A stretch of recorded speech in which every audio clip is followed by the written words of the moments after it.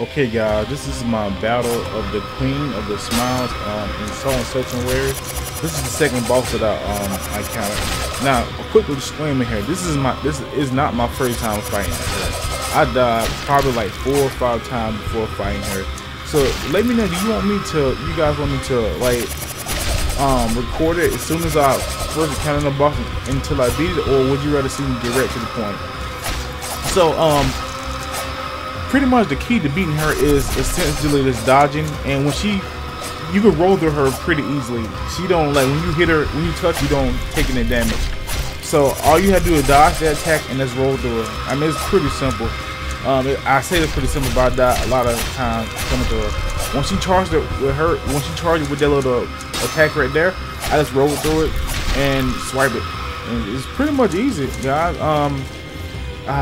She don't really have any like really cheap attacks.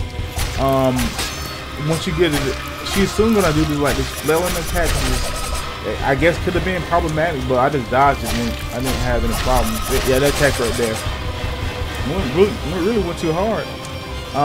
So yeah, guys, just let me know how you prefer me to record. Do you want me to just show like me going through the struggle of beating the boss, or would you rather see me like beat it like this and keep on going? Thank you guys for watching. Check out my next video that's coming out soon. Later.